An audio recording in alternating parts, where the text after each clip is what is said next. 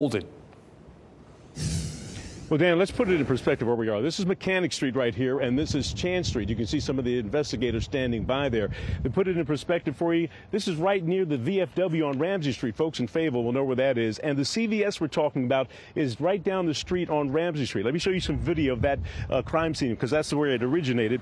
It's at the corner of Ramsey and Grove Street. Investigators say, as you mentioned, the suspect entered the building with a weapon demanding money. Now, he made off with an undisclosed amount of cash, but the CVS employee was able to drop a GPS tracker into that money bag. The police were able to track the suspect to this location where I am right now, near the railroad tracks at the intersection here at Chan Street.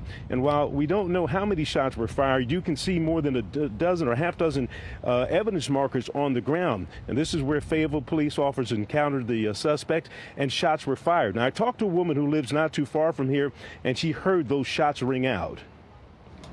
This morning was headed out, and one police car pulled up real quick, and I thought it was something happened to our neighbor. And as the police was pulling up, we heard pop, pop, and I guess somebody got shot.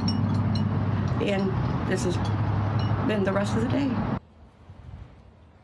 Photojournalist Michael Jordan is zooming in now on those evidence markers right there. They're right near the railroad tracks, and that's significant because that's the CSX freight line that goes through there. And we're told that there are at least 5 freight trains in both directions right now, Dan, that have been backed up waiting for the SBI to clear this area. So that's going to probably be some time before that happens. As far as the suspect is concerned, we're told he went to the Cape Fear Valley Medical Center with some serious injuries. The officer involved, he's on administrative duty pending the outcome of the SBI investigation.